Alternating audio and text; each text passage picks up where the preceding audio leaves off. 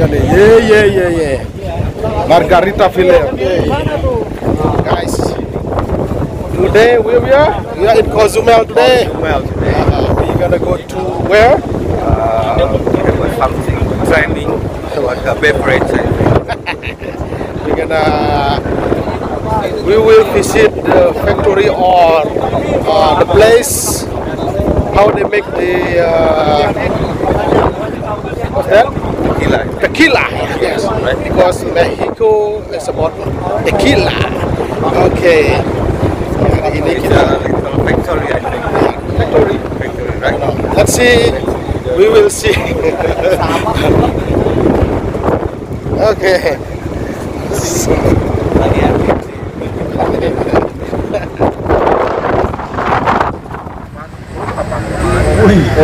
Ganteng ini.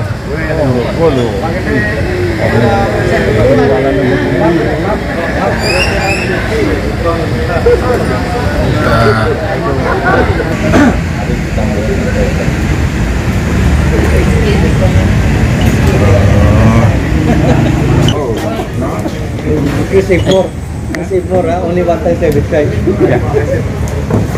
Yeah.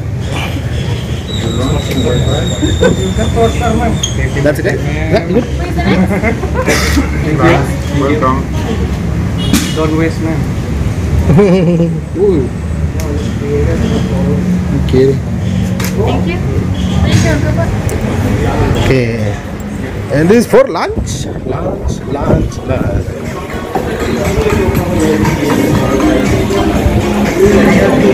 Okay, let's go. We're going to Beverage cafe.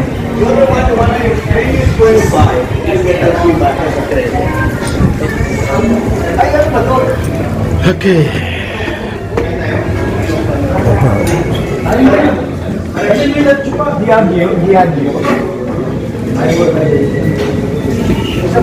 First one.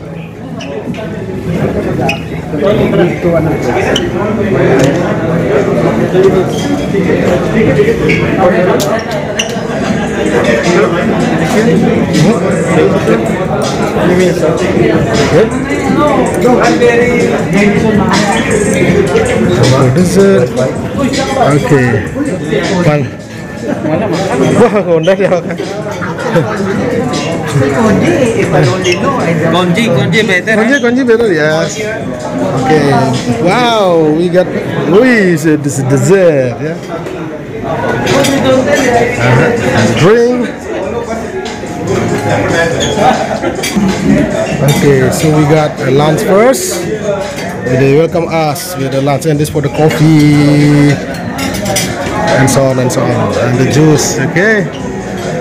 Oh, where they welcome us with the lunch time.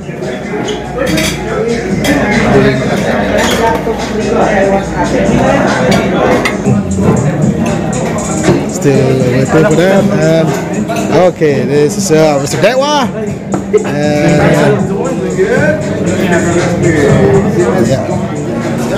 Finito. I'm jealous.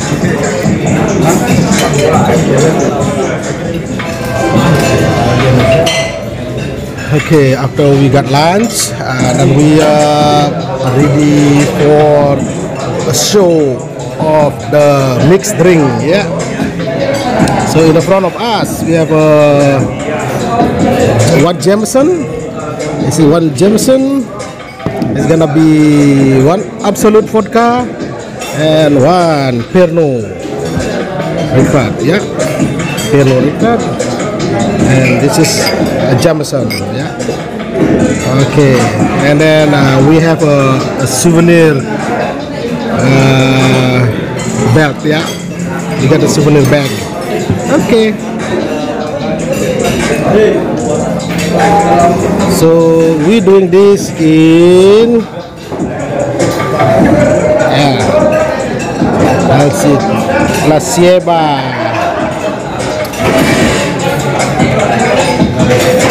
The Jameson Irish whiskey. Absolute is the vodka.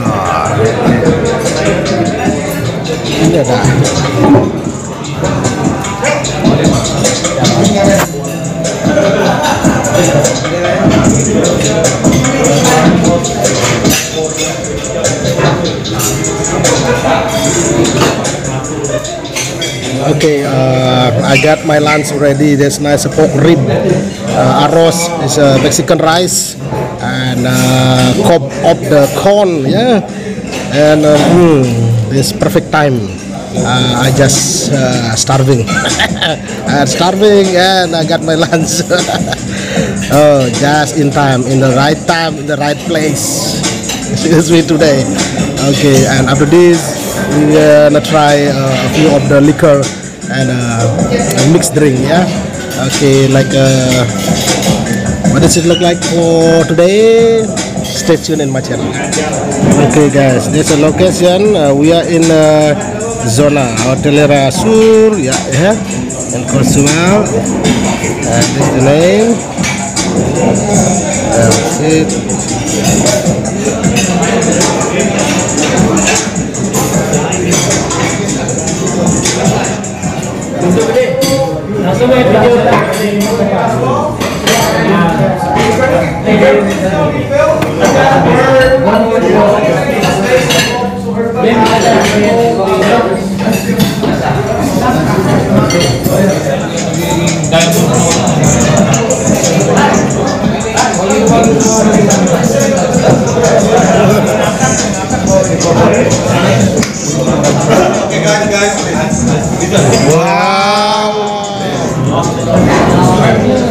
Binigyan tayo, ano gagawin namin?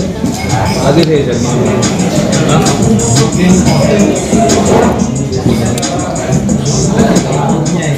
Guys, how you doing? Doing good? Yeah. We have a full house and we have a lot of energy in the room. That's awesome. Making it happen, Joe. So let's start the evening today, right? In front of you guys have a body bag. Inside your body bag, you're gonna find a pen that's gonna be for you to take notes if you want to, right? All throughout the sessions. And the body bag is for you to take away. The bar mats, stay. Just say. But the body bags are yours to take. The what? So the bar mat. And how I got to this position, right?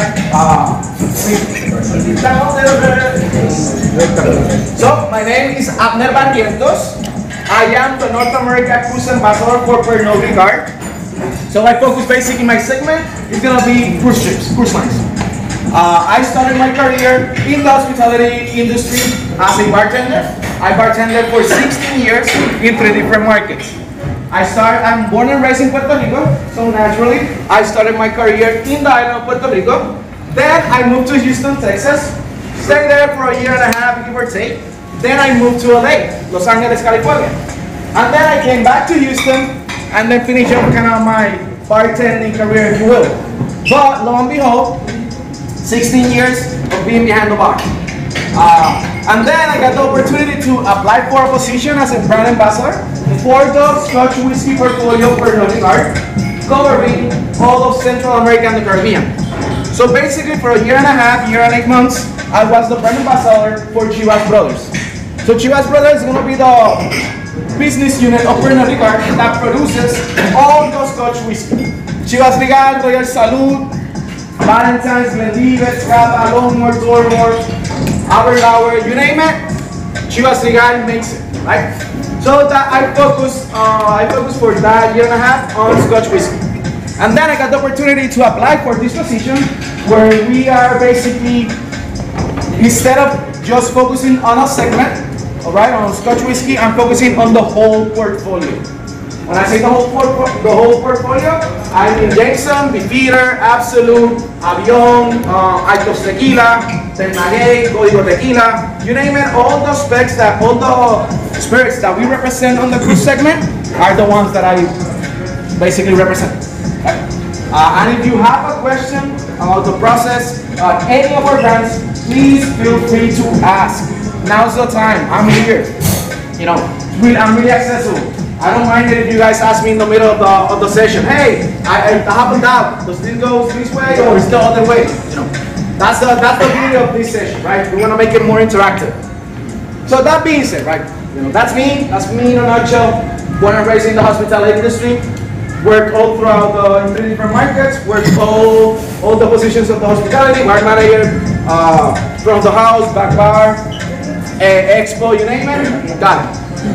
So, that being said, let's start today, right? Let's start with Absolute Vodka. Let's first, a quick question. What do we mean for vodka? What is vodka? Anybody? Nobody? Water. Vodka? Water? Yes, it's water of life. Russia, water. Aquavitae or aquavit or WISHKEY. Different names for spirits, for distillate. But nonetheless, vodka as we know it today is gonna be defined as a neutral grain spirit, which is gonna be odorless and it's gonna be tasteless. So, but today we're gonna debunk that myth and we're gonna go through it, right? Through a guideline, right? And the reason why I say that is because even though we know that vodka is supposed to be odorless and tasteless, we're gonna identify, we're gonna taste vodka to analyze it. Because everybody here has tried Absolute Vodka, everybody here has tried Jameson, everybody here has tried BEEFEATER, right? But we tried it in a pleasure setting. Because we like it, because the cocktail is good, we want to give it a little bit of a shot, but we're going to get a little bit more deeper inside of the spirits. So that being said, let's start with a brief history of Absolute Vodka. Absolute Vodka started by a gentleman named Lars Olson Smith in 1879. So this gentleman at that time wanted to create a spirit that would represent him, right? That he would enjoy at any given time. And then he decided to create what was called at that time Ren Brahmin. It was an Absolute Vodka that's as we know it today. So Ren Brahmin was the first iteration, if you will, of this distillate, 1879. We go fast forward to 1907. In 1907, the government of Sweden takes complete control of all the distilleries and all the process of making liquors or spirits within the country of Sweden. So basically it takes a hold from the distillery, basically just takes it away from the hands of Lars Olson. And when that happened, they decided to create a new name and give it Absolute Ren Brahmin to start to differentiate themselves from the basics, right? From Lars Olson. So that's 1907. We go fast forward 1979. It's really important this date because on this day, it's when as we know Absolute Vodka came to be. In 1979, the government of Sweden decided to rebrand and relaunch the Absolute Ren Brahmin, which was known at that time as Absolute Vodka, pioneering the ultra premium or premium category of vodkas. So basically the first premium vodka in the world, let's put it this way, it was Absolute Vodka in 1979. So in 1979, the then CEO of Absolute Vodka decided to create and start looking a new ways of marketing the spirit, right? Of marketing the vodka. So he decided to start collaborating with different artists. And one of the most famous artists that he started that collaborations with was Andy Warhol. So Andy Warhol is one of the most known artists of the modern times, if you will. 1980s, he just took the whole art world by storm, and that ad campaign started to develop into almost more than 25 years running, basically, ad campaign. So he basically spearheaded the longest running ad campaign for a spirits company that lasted over 25 years. All the way to 1992, when the Marketing Hall of Fame inducted that ad campaign into its Hall of Fame. The only one that belongs to a spirits company. It's really important to have that because that's basically a collaboration between the brand Absolute Vodka supporting the creative mind or supporting creativity. And hence, that's why we are born to mix, like we see on the banner over here. Because we like to support that creativity. We like to support that visual, that diversity behind the world, right? And that's how Absolute Vodka came to be. And they relaunched it as Absolute Vodka. Boom. That's 1979. So let's fast forward to 2005, that's when we as Absolute, as a Pernod Ricard, acquired the Absolute brand. That's basically the history of Absolute Vodka in a nutshell. Really straightforward, on point. We're good? Yeah. Awesome, awesome. Now, we're gonna go into what makes us unique our 4 pillars, or basically our brand uniqueness. So we're gonna start with one source. We control everything from seed to bottle, literally everything. So we have a really big commitment with our community. That's why our second pillar is gonna be one community. We have a direct connection, open door policy for our farmers and the people who basically give us, the people that we source our winter wheat from. So winter wheat is going to be the raw material that we use in order to make Absolute vodka. Every drop of water and every seed of wheat comes from one source, comes from the small village of Sweden named Sweden. So our distiller is going to be on that village. And it's going to be really interesting, right? So everything comes from there. The water, the seeds, the winter wheat, boom, we got it from there. Our one commitment, like we said, we control the supply process from head to toe, from seed to bottle, to ensure the consistency of our vodka, the consistency and quality of our premium Absolute vodka. So that way, whenever you buy a bottle of Absolute vodka, let's say in Japan, or let's say in Brazil, or let's say in Puerto Rico, or let's say Ecuador, you will taste the same quality of spirits. And after that, those are going to be our main 2 pillars. After that, we're going to go with unnecessarily good. Right? The first thing that comes to mind once we read that is just flavor-wise, right? But let's put it this way, it's not just flavor-wise. When we say unnecessarily good, it is because we have a devoted commitment to the community and to the planet and atmosphere. So, our practices basically are sustainable and responsible. Our bottle is going to be made from at least 53% recycled glass. At least. We're working on it to get it to 100%. As of for now, we're doing it with a minimum of 53% recycled glass. So that also helps on the ambience, right? That also helps the atmosphere. Not just that, our distillery is certified as a CO2 neutral distillation process. So carbon neutral. What that means is that all the gases that the distillery produces, we recollect them and then we redirect them and use it as fuel. So all those gases that are bad for the atmosphere or the planet or even for us, we don't throw them away. We don't let them go. On the contrary, we use them, we reuse them as fuel. So it certifies CO2, one of the most efficient distilleries in the world. That's gonna be why, that's why we market it, and we don't market it, that's one of our uniqueness, right? Our brand uniqueness, we are unnecessarily good. Not just on flavors, but also because we, how do you say that in English? We help the atmosphere in our process.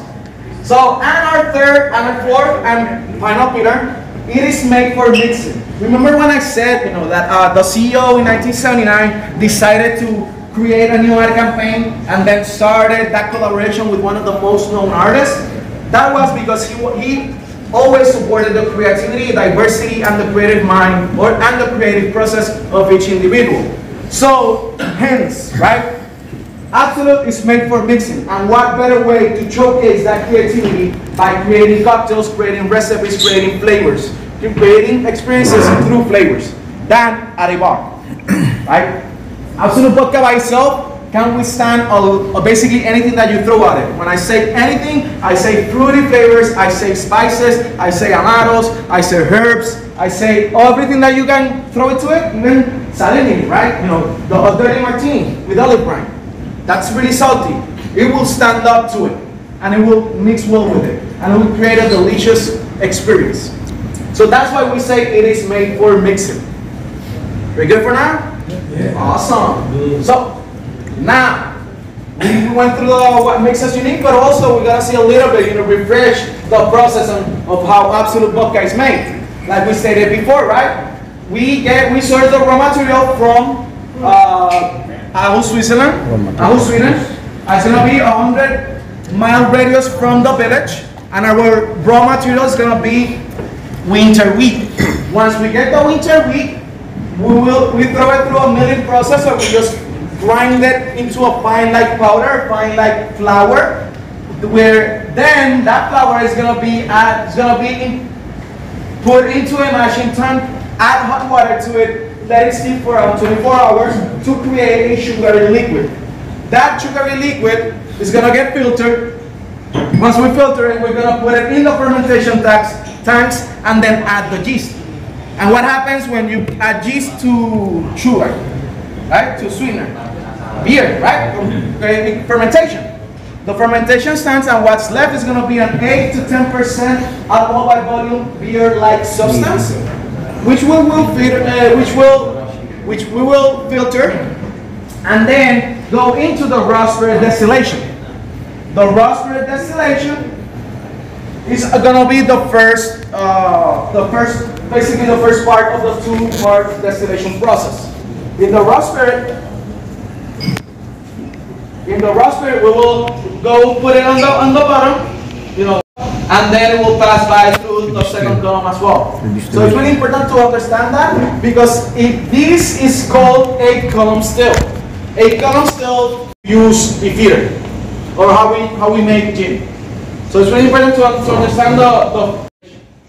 So after that, we go into what is known as the rectification, to take out all those chemicals that are bad for the human consumption, and make a pure end product.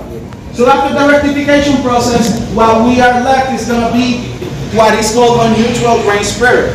It's a spirit that's going to be 96% alcohol by volume, and by being neutral, it doesn't have gluten, so it's gluten free.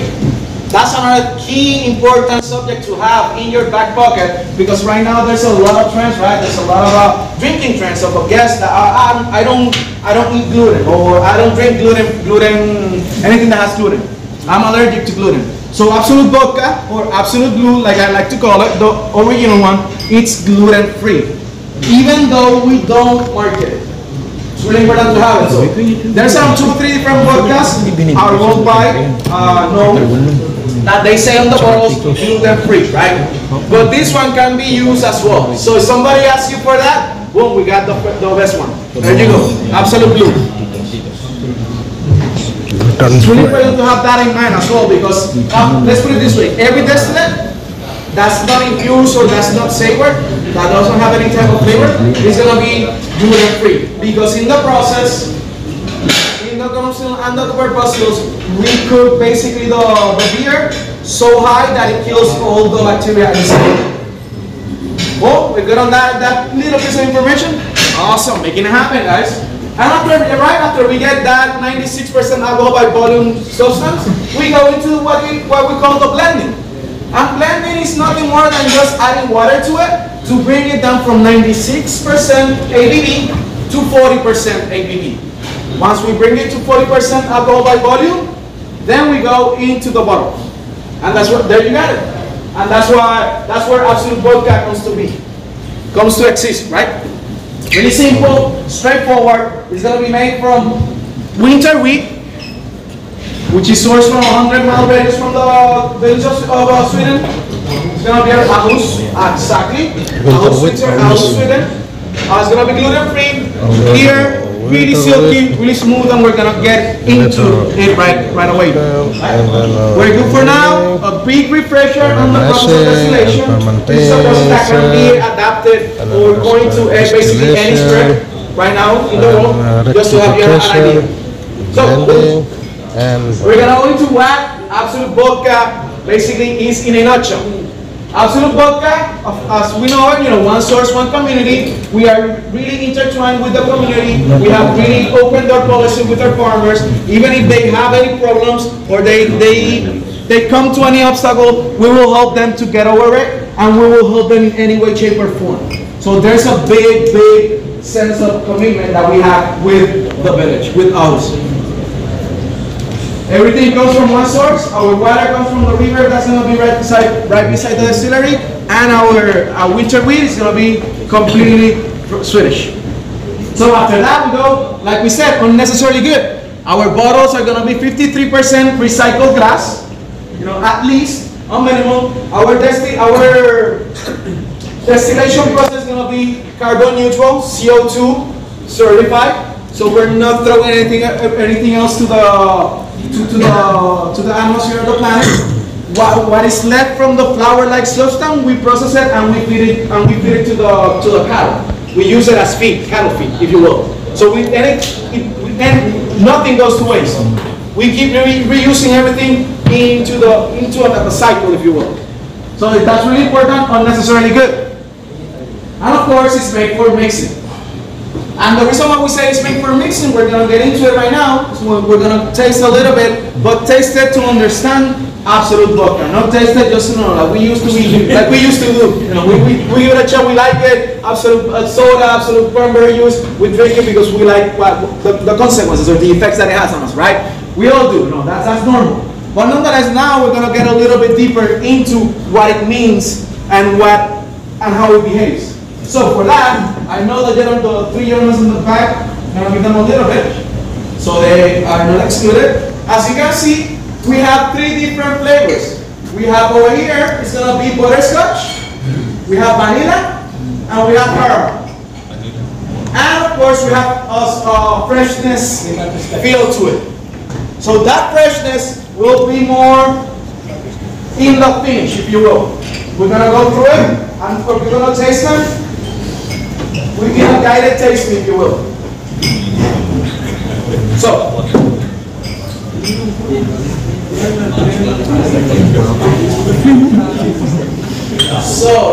in order to do that, we're going to go. So the tasting in front of you guys, you have to your left is going to be Absolute. In the middle is going to be BEEFEATER Gin. And to your right, which is of course the one that has colors, is going to be Jameson. But we're going to take the one in the left first. And like we said, right, we got to first look into the visual test. We got to see that it's clean, that it's clear, that there's nothing to it, nothing has been added to it, no coloring to it. That's really important to understand, that it's pure, a pure source of absolute vodka. Second time, the second step. So for the second step, we're going to follow, I'm going to explain why we're going to do it this way. Because if not, then we're going to fatigue our senses. Yeah, as we know, the human body will perceive flavor around 80–85% of the time through smell.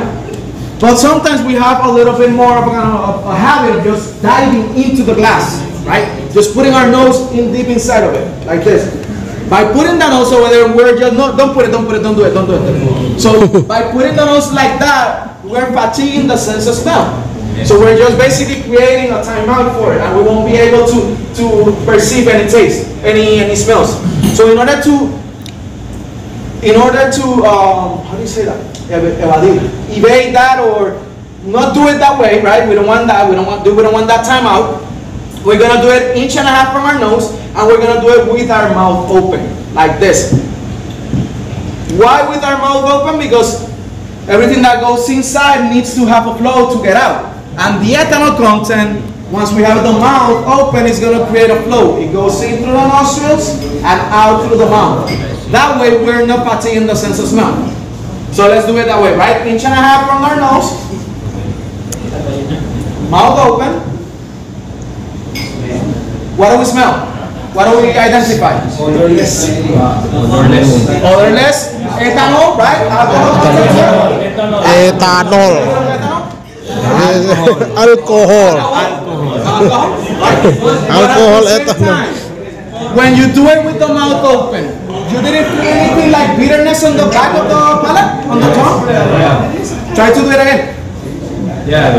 Something kind of bitterness, something kind of like like bitter, yeah. And this is where caramel comes into play. When we're talking about caramel, we're not talking about the flavor of caramel. We're talking about the effect that caramel has on our palate. You know, when we have a caramel candy, we eat it, and then sometimes it kind of dries up the back of our palate, of our tongue, right? So that effect is what we know as caramel. And hence, that's why it's one of our tasting notes in Absolute Vodka. So we have caramel, that flavors to it. We have that a little bit of sweetness as well. On the tip of the nose, we identify something a little bit sweet. That sweetness is attributed to vanilla. When we smell vanilla or when we smell vanilla, we identify that kind of smooth sweetness to it. but then it just kind of fades out. That really subtle aroma of vanilla. So that's where it goes into play. That's basically, you know, on those notes, right? It's really important to have that because that, as we know, it's supposed to be odorless and tasteless, but we're finding in Absolut vodka, in this premium vodka, we're finding different characteristics that make it unique. Now let's go into the taste test. Let's give it a little kiss, just to acclimate the palate, right? Just a little bit. Okay, let's taste.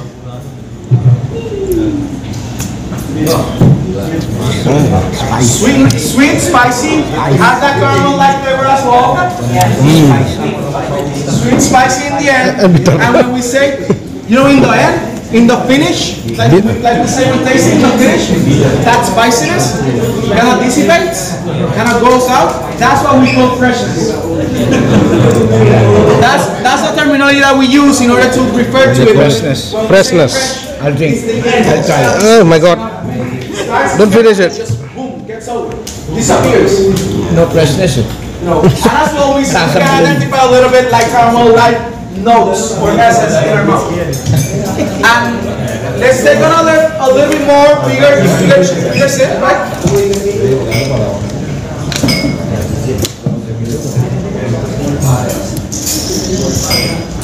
It gets the mouth, the tannins get covered up with the mouth. It kind of has that, a little bit of weight to it. It has that weight, that viscosity, that texture, that oiliness, if you will. That is great for one of the top 3 vodka cocktails in the world, right? Everybody knows this cocktail. And if we do it with a flavor one, even better. If we do it with, let's say, Absolut Vanilla, Kahlua, and coffee, we got our espresso martini. Thank you to Avicii. Actually, thank you, Dick Russell, for creating that cocktail in the late 1980s in Soho. You know, what I'm known as a vodka espresso, then it evolved into an espresso martini. But nonetheless, if you do it with Absolut vodka, that oiliness and that texture complements the textures that coffee brings to a cocktail. And it creates more like a milkshake kind of feel to it, instead of just pure water or just pure cocktail. So it's match made in heaven. Absolut Vanilla adds that layer of depth and flavor to it, and brings forth a lot more notes, nuttiness notes of the coffee, and as well of the Kahlua. So that's a great way to mix it up. Absolut vodka is one of the best vodka, not the best vodka, to serve on an espresso martini. The silkiness, it's smooth, it's delicious, and if you do it with Absolut Elix, you're taking it to a whole different level. And not just that, it's not just because, you know, Absolut Elix, you know, it's a premium vodka, but also it's a lot more money in your pocket, because that means that you can do an upcharge when you're selling, right? And at the end of the day, it's more money in your pocket through tips, and it's more money in the cash flow. So everybody wins. It's a win-win situation. You give a new experience to the guests, and as well, making a lot more money. And at the end of the day, that's the name of the game. So that's basically Absolut vodka. Of course, we have our Absolut Mule, Absolut Martini cocktails. So the Absolut Mule, we can definitely a classic one, 45 ml to 50 ml, a splash of lime. I put 10 ml, just kind of measure it. But you can do less if you want to, or just one lime wedge. It's up to you. And then top it up with a ginger beer. Classic style, you know. Build it, you don't have to shake or anything like that. Super fast, super easy. And of course our Absolut Martinis. This one is taken from the classic style of martini, not shaken. If you switch it, it's gonna be a stirred cocktail, correct. So this one would be Absolut Original, 60 ml or 55 ml depending, right? Lillet Blanc, which is going to be a 45 wine, will act as a vermouth, but Lillet Blanc adds that little bit of a bitterness at the end, creating more depth and flavor. 10 to 15 ml, give or take. And then orange bitters. Boom. 2 dashes of orange bitters. Classic martini. Stir, serve on a cocktail glass, lemon or orange peel. Your choice. But if you do it as well, this one, you do it with Absolut Elix, it will bring a lot more layer. Absolut Elix will have a little bit of nuttiness to it and cacao notes that will complement really well the orange bitters and the Lillet Blanc. Yes, sir? It's going to be a little bit higher in alcohol as well. So yeah, that's basically what we Basically, Absolute Vodka, our Absolute Original. After that, we're going into our flavored vodka, flavored range. So for this one, as you can see, we have over here our citrus range is gonna be citron, Absolute lime, Absolute mandarin, Absolute grapefruit. And if you notice, underneath them, we have a citrus flavors that are gonna be 40% alcohol by volume. Normal, right? Absolute Blue is going to be 40% alcohol by volume as well, so that's the standard. But if you notice, our fruity, our sweet and spicy, fruity flavors are going to be 38% alcohol by volume. But they're going to be 2% alcohol by volume less, 2 ABV less. And there's a reason for it. Our citrus flavors are a lot more stronger, so they can withstand a 40% ABV. We want the spiciness and we want the fruitiness of those flavors to withstand and be showcased and hold better, right, against any other flavors. So that's why we drop it down 2 ABVs, so they can be more present in the cocktails. Another great, for example, another great cocktail that you can definitely make it. You know, we already said the Moscow Mule, classic Absolute Vodka cocktail, right, or Absolute Mule. But if you take that Absolute Mule and you make it Absolute grapefruit, it's delicious. Or if you make it with Absolute mango, even better. And let's go get a little bit more on the tropical side, más tropicaleo, ¿verdad? Like we used to say, you know, the classic cocktail from where I come from, or the national cocktail from Puerto Rico. Does anybody know which one is it? ¿Cómo? La piña colada. Pineapple. So if we do a piña colada with vodka, it's called a chichi colada. Chichi colada. And if you do it instead of the Absolute flavor, like mango, Absolute mango or Absolute vanilla, it's creating a great experience. Something that's outside the box but stays inside the box. If that makes sense, right? It's a piña colada, but adding a lot more flavor to it. And mango, coconut, and pineapple, they go hand in hand. You know, Absolute grapefruit goes really well with citrusy flavors like ginger ale, ginger beer. Moscow Mule with that one, or Moscow Mule with Absolute mandarin, delicious. So there's a lot of versatility, a lot of creativity that can be done with Absolute vodka. That's why we are born to mix. That's how we tied everything up, if you come to think about it. As well, Absolute berry, everybody knows what best berry is, right? Yeah. Classic cocktail, shaken, not stirred, 007 style. James Bond. So you can definitely use gin, right? And the vodka component, you can use Absolute pears, or Absolute passion fruit, or Absolute raspberry to give it another depth of flavor. So but stays on the same line as that classic style, which is delicious. And not just that, our key uniqueness on our Absolute flavors is gonna be that they are no sugar added. All of them are gonna be no sugar added. You know, you will have guests that will ask you, I want a skinny margarita. Well, you can have, of course, definitely skinny margarita. But if you do a margarita with Absolute, what is it? It's a kamikaze or a lemon drop. Depends on the juice that you use. If you use lemon drop. If you use lime, it's kamikaze. So by switching the tequila for one of our flavored ones of Absolute flavors, it will add a lot more layered flavors and will create a different experience. If you do it with peach, with Absolute peach, it's gonna be delicious. Triple sec, Absolute peach, lime, a little bit of agave, the same recipe that you guys have, just switch tequila for Absolute flavors. That's it, simple. And it also, by using Absolute flavors, you can definitely ramp up the sales. You can charge more.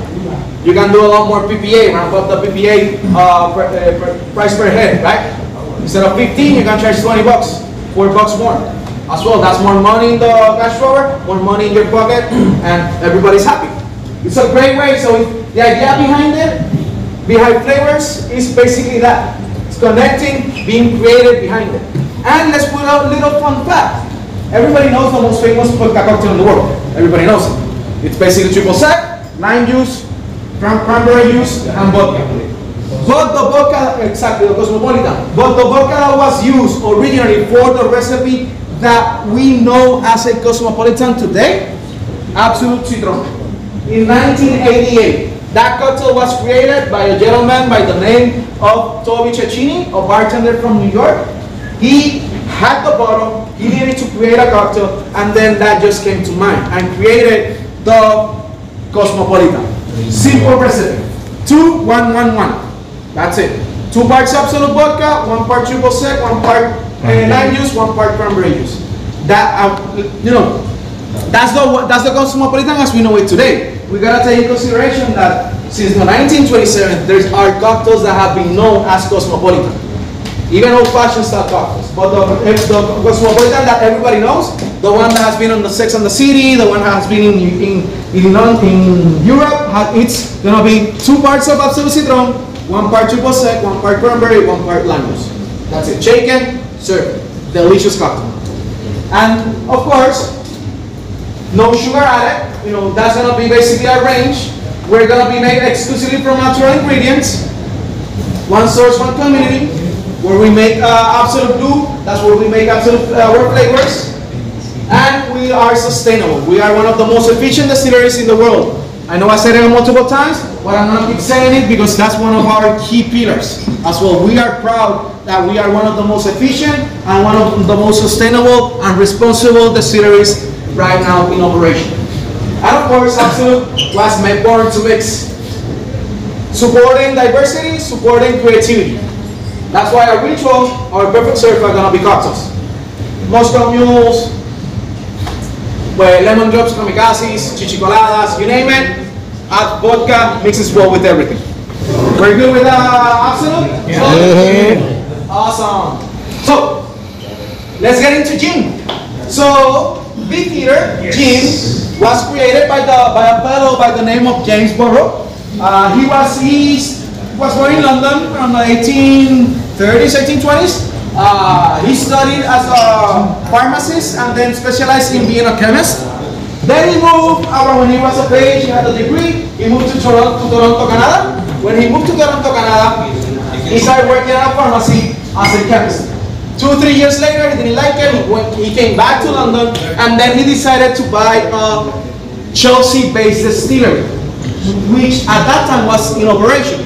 They were doing different liqueurs, they were doing different gins, you know, they were really doing good. And then when James Burrow bought that distillery, he decided to rename it as the James Burrow Distillery in Chelsea.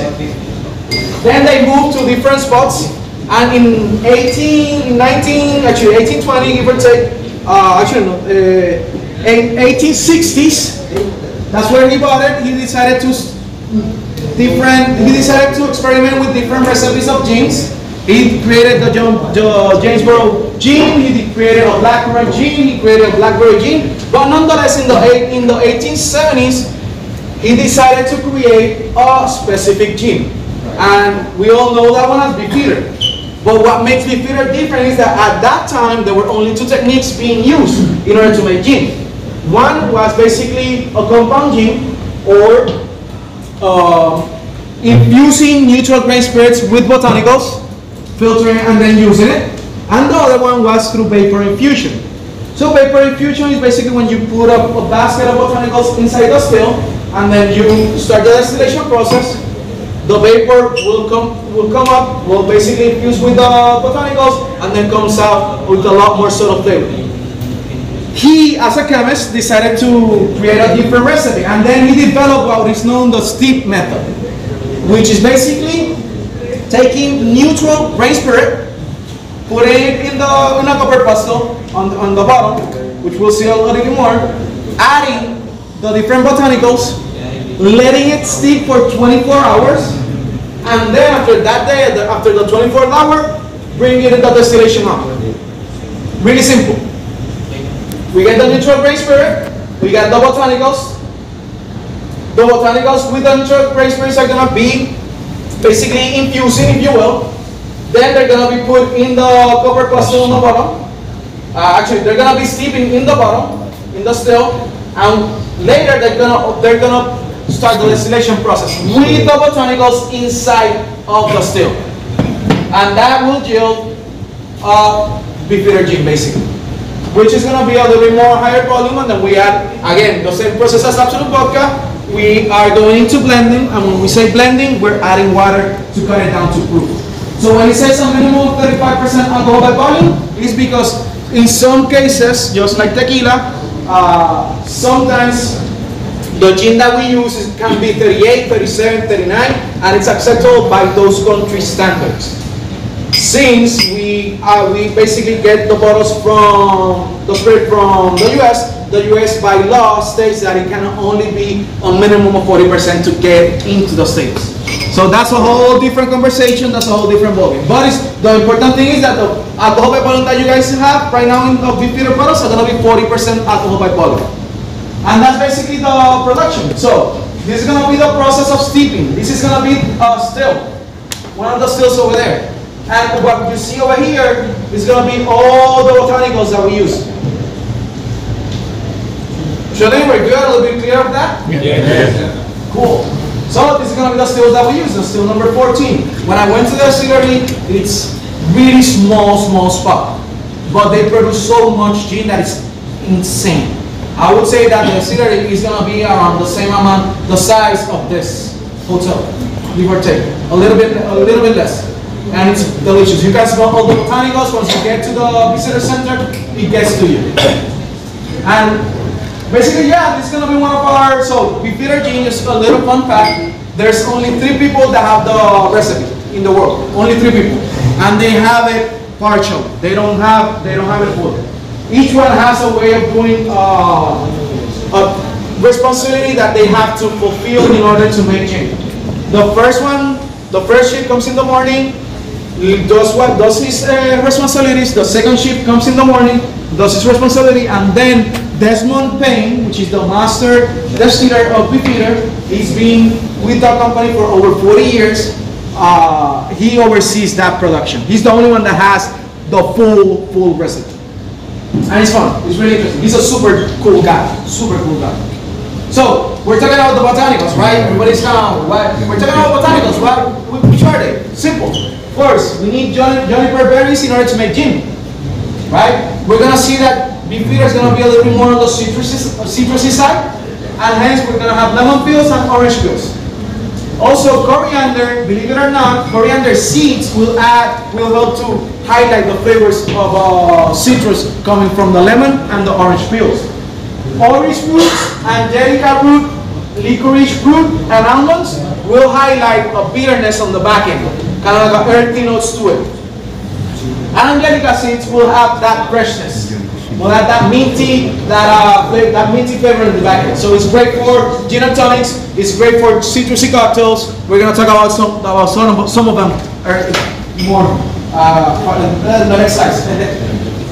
So take a picture of these ones. This is gonna be really important to have. The 9 different botanicals that we use for BEEFEATER. And if you're doing a cocktail at your house, you can definitely use quinquina. You can quinquina or gin and tonic or quinquina tonic. That will highlight those earthy notes too.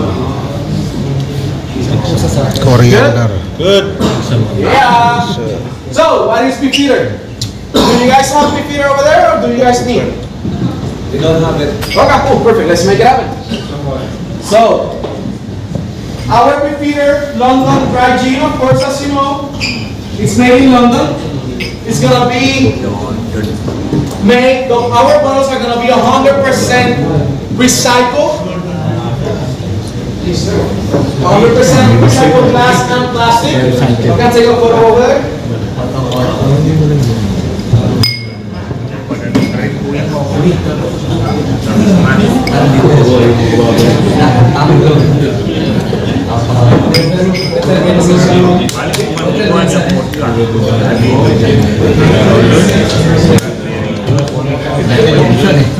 And a little fun fact, the name BEEFEATERs, the name comes from the young guard at St. James Palace. So that unit of guards is a specific, unique group or set of people that live at St. James. They don't, the St. James Palace, they live in a small area designated for them. They don't go out, they live over there, and it's a select few who can have that uniform. And so just a select few. Desmond Payne, which is going to be our master distiller for BEEFEATER, he's one of 3 honorary members of the Young Guard. So he has literally a uniform, an official uniform sanctioned by the Queen at that time. Now it's the King, right?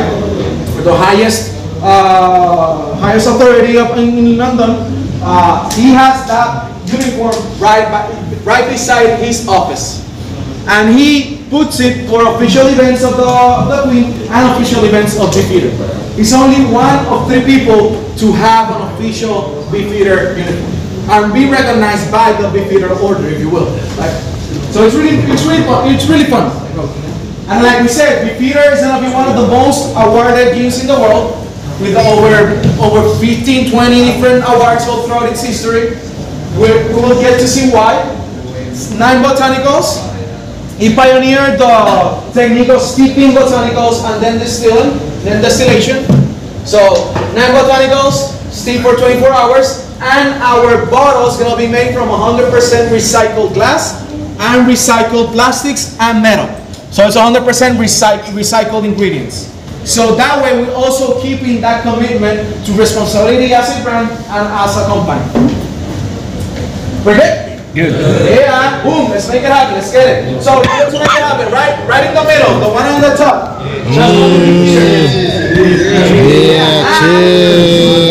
Right, let's see, of course, the first step, visual aspect of things. Let's see how it goes. Clear. It's clear. It's a little bit slower when it comes down on the walls, right? Than the vodka. A little bit slower. So that means that it's going to have a little bit more texture, and it's going to have a little bit more sugar content to it. Really important to have that, right? So let's do the nose. Let's do each and a half with the mouth open. Yeah, mouth open. What do you see? What do you feel? Orange, lemon. Yeah, smell lemon. Spicy. Citrus. Really citrusy. The vinegar comes through, and then at the end, it kind of has that minty kind of herbal notes that comes from The Angelica roots. From the Angelica seeds or Angelica Roots. Not the roots, the seeds. Seeds. The roots will bring forth kind of bitterness behind it. Yeah, it's like the roots behind. Yeah. Ah, okay. The roots will add that earthiness. Now let's give it a little bit. Let's try it.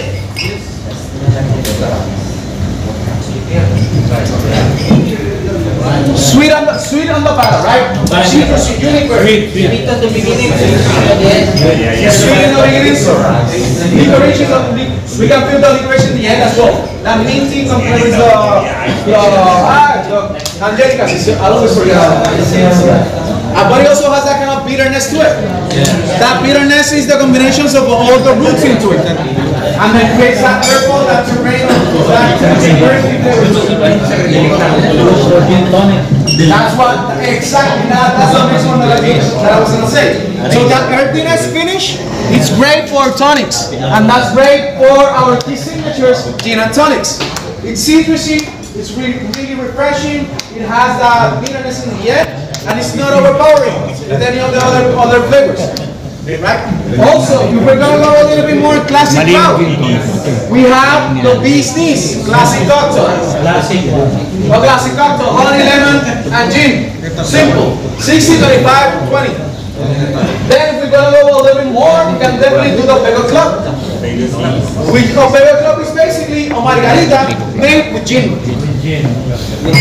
Simple recipe, the same recipe, but let's say instead of a margarita, substitute the tequila for gin, and then we have a Pego Club. Exactly the same thing, the same measurement. You can serve it up or you can serve it on a rug, just like a margarita as well. And we'll bring forth a different layer of flavor and a different experience for the guest. And if we want to get a little bit more tropicalero, you know, Island Oasis has a mix that's going to be their berry blend. It's going to have blackberry, it's going to have raspberry, and I think blueberries as well. So, does anybody know what a bramble is? A cocktail, bramble cocktail is, right? So it's going to be a gin sour with a float of creme de mure, which is going to be a blackberry liqueur. But if you take gin, add to it the blackberry or the berry Island Oasis mix, and blend it, basically you have a frozen bramble. And then you can bring forth a different experience with gin cocktails. The same, for example, the mango Island Oasis. You add a little bit of amaretto to it. Gin, amaretto, mango Island Oasis, blended, it's gonna be delicious as well. Different ways of doing it, and as well you can charge a lot more for those cocktails as well. It's really versatile. As you can see, it's really citrusy. It has that earthy finish on the back, so it works well with nutty flavors like hazelnut liqueur or amaretto liqueur. Goes really well with them as well. But it also goes really well with triple sec. Goes really well with limoncello. You name it. So it's really versatile and delicious and really subtle flavors to it. We good? Awesome. Take a photo, please. By all means, if you want the recipes as well, please take a photo with it. Although we have over here the 9 botanicals. This information is for me to share, guys, for you to have. Boom. Let's take a little bit of water first, right? We gotta drink responsibly. Yeah. We gotta clean our palate. JAMESON. My favorite. Take the water to clean the palate.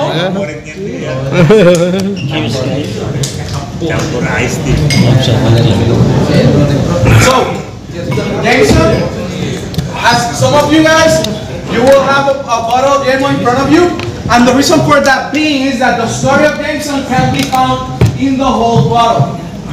So, on the neck, we can see John Jameson, which is the name of the founder, right? Yeah. Underneath it, we see J.J. and Sons, John Jameson and Sons, which is the company that founded Jameson Irish Whiskey. We also have the date established in 1780, which is the date that the distillery was founded. We also have this name, which is going to be a last John name. Jameson and Son. Jameson's last name. John Jameson and Son. And this is where it gets interesting. John Jameson was not Irish. John Jameson was a Scottish fellow. He's from Scotland, or he was from Scotland. So, his family in Scotland were pirate fighters. What that means is that they would go all around the coast of Scotland fighting off pirates. And they were really good at it. To the point that the government of Scotland got a hold of that and then gave them the family crest. As you can see right in the middle, there's gonna be Already mabuk. good. This is water, it's cold. See, Even better. too much drinking. So Mabuk. So that family crest was given to the Jameson family by the government of Scotland. And the reason for that being, as we know, right, they were pirate fighters, and they gave them the family crest because of all the fights and battles that they won. They never lost them. And when they gave that to them, they designed a ship on the crest. Hence, that's the reason why the ship is going to be on the bottom. Because of the family that were pirate fighters. And as well, within the family crest, there's going to be a small banner that says Sinemitu. Sinemitu comes from the Gaelic language, meaning without fear, which is the philosophy and the motto that the Jameson family lived day by day. They went against all odds, they went without fear, they wanted to get into fights with the pirates, and they got it, and they won. This is really important. It's a great fun fact as well to give it to guests.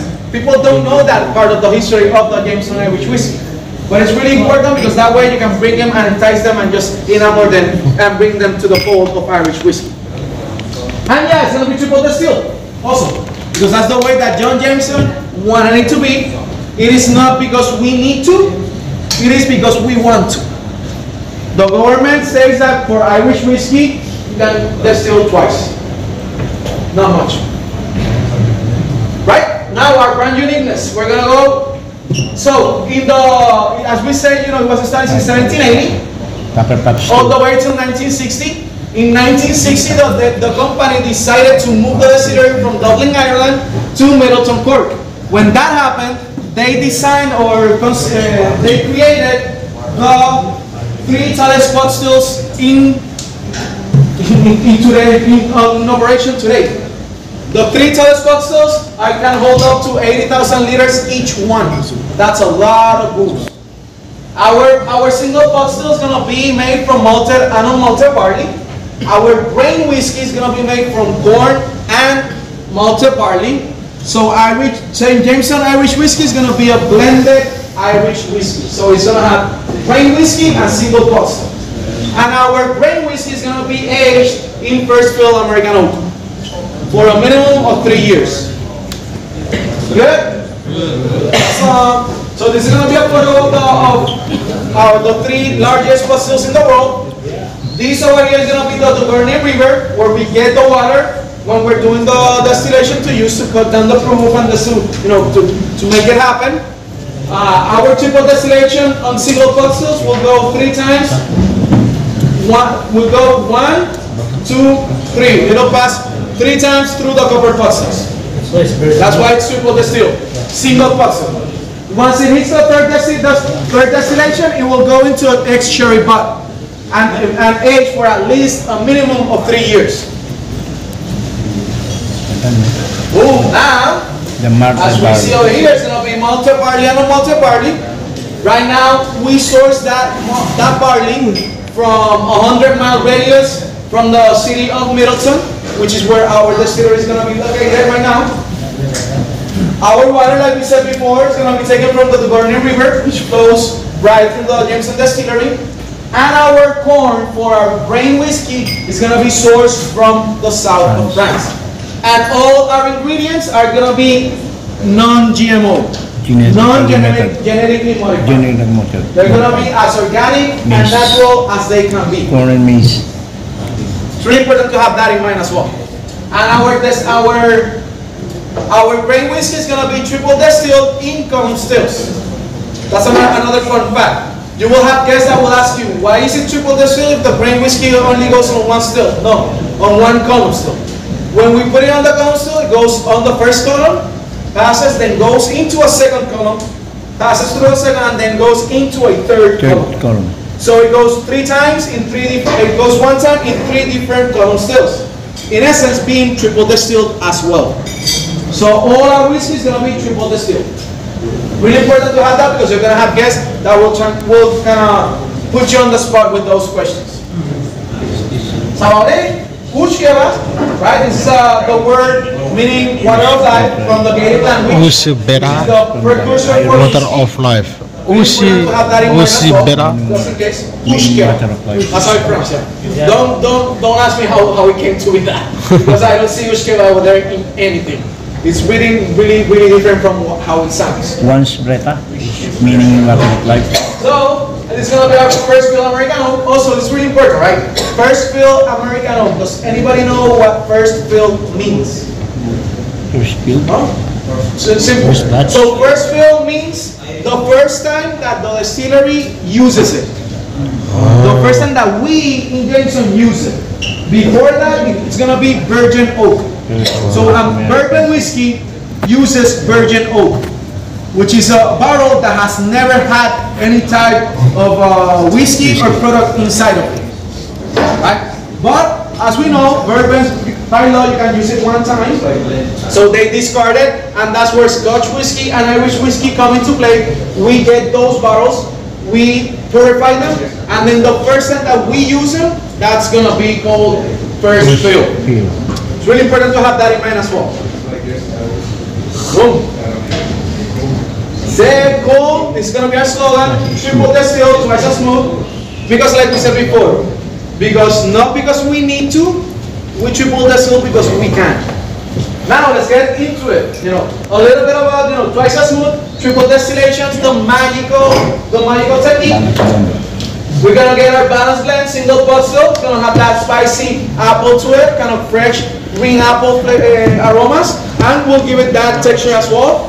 Our grain whiskey is gonna have that creaminess and that smoothness, kind of creating a glue to it.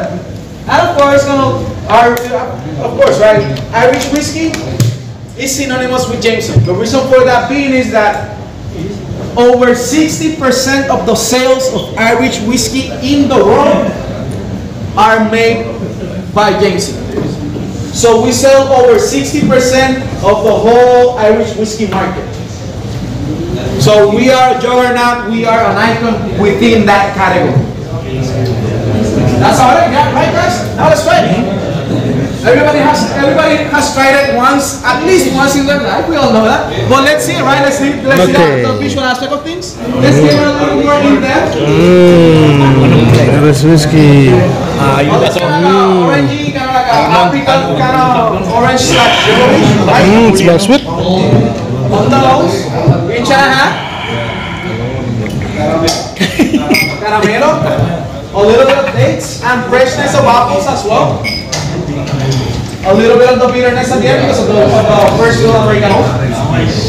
So that's another thing, that bitterness that comes in the end is going to be imparted by the first fill American oak barrel. First fill. The first fill. So that first fill will give it that bitterness, kind of like a coconut bitterness, if you will. That can go. So we have coconut right now, right? And we're going tropicalero. Yeah. We already had a chocolada. We already had a gin colada. Why not a Jameson colada? Can be. It's delicious. I had it multiple times with Alawas blend.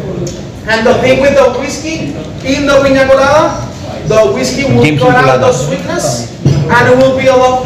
That cloudiness will go. And then you can drink 3 to 4 instead of 1 or 2. So it's a great way as well to make those options and keep it going as well. That Jameson colada, hands down, it's really good. JC. Yeah, that's right? JC. 18 years old. 18 years old. The Jameson is off the hook. Now it's good that you say that, right? So Jameson standard, the green bottle that we have in front of us, is going to be a blend of 4 to 6 year old aged whiskey. 4 to 6. The Jameson black barrel is going to be from 6 to 9. You guys are going to have guests that are going to ask you 2 things. First of all, remember when I said that in the 1960s they moved the distillery from Dublin, Ireland to Middleton Court? When they did the move, that happened because at that time the Irish whiskey market took a dive. It wasn't selling well. So they decided to create kind of a marketing campaign or marketing tool. And that's when they came up with the green bottle. Also, before the 1960s or before the introduction of the Jameson green bottle, Jameson could only be bought in what is called bootleg whiskey. Bootleg. What that means is just going to be sold in barrels. It wasn't sold by the bottle. But with the move came different changes. They decided to create the green bottle. The reason, the practical reason, right, is that if you put, the back bar is going to be full of black bottles or brown bottles, and if you put a green bottle, the first thing that once you're scanning, the first thing that catches your attention is going to be that green bottle over there. And then your mindset and attention will gravitate toward that bottle. And if you don't know it, you want to try it. And if you know it, you will order it. So that was kind of a little bit, marketing campaign behind it. And also, the main doors in the original distillery were painted green. So they want to keep it in the family, if you will. Green. So that's the reason why the bottle is green, and it's really important as well to have that in your pocketbooks, because you will have guests that will ask you, why is it green? Why is it not another color behind it? Because it has 2 different functions. And if they ask if it's green, we already did the practical one. Because they caught the attention of a bottle being green different, from the rest. And now it's up to you whom to make the set as well. Right. So it's basically that idea behind it. You can do it like we said in Jameson coladas, piña coladas with Jameson instead of rum. You can do it in mojitos as well. Jameson mojito is delicious. Similar to a Jameson ginger and lime. If you come to think about it, Jameson ginger and lime has 4 ingredients. The same thing as mojito. The only thing is that you're substituting the ginger for mint. And the fizziness is soda water. MIXOLOGY Put 45 ml of Jameson, 20 ml of lime juice, 15 to 20 ml of sugar syrup 1 to 1, a pinch of mint inside of it, shake it, double strength, top it up with soda. There you go. Super simple, straightforward, and it's delicious. As well, the ginger and lime, hands down, that's what's there to say about it, It's delicious. Jameson. So, we're good? Yeah. So before we go, let's do something. Also, so this is gonna be my name. Cheers. Gonna be on Instagram. Please, yes. Please feel free to ask if you want anything, maybe the history of our brands, anything you have, or any recipe that you want to try at your house, or anything at all. please DM me, direct message me, and I got you. And also the steak, your choice, maybe gin, vodka, or JAMESON, the steak, right? And we're gonna do it this way. Arriba. Arriba. Oh, oh, sí. Please, Oh, no. and that's it, guys. Thank you. Thank you. Yeah. Okay, that's a mixology method today. Thank you. I must say. On the funny must say yours. Thank you, guys. Yeah, you guys want a photo? Please, let's make it happen, guys. Please. Hey, yeah, everybody inside. Let's go inside. Yeah, the funny bags are yours. Need two more, yes, sir.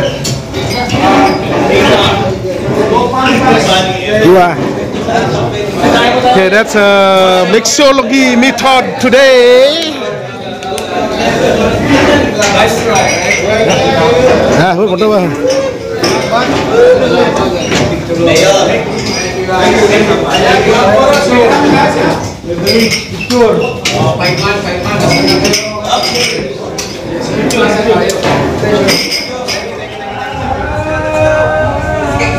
Okay, that's our ship right there.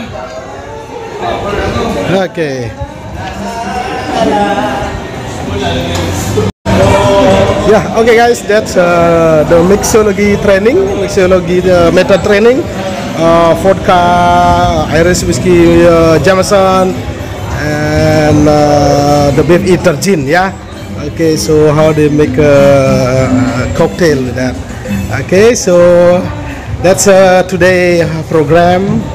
Thank you very much for your attention, and hope we're gonna see you again in the other content in my YouTube channel. Okay, guys, thank you very much, and hope see you again at in the future. Yeah.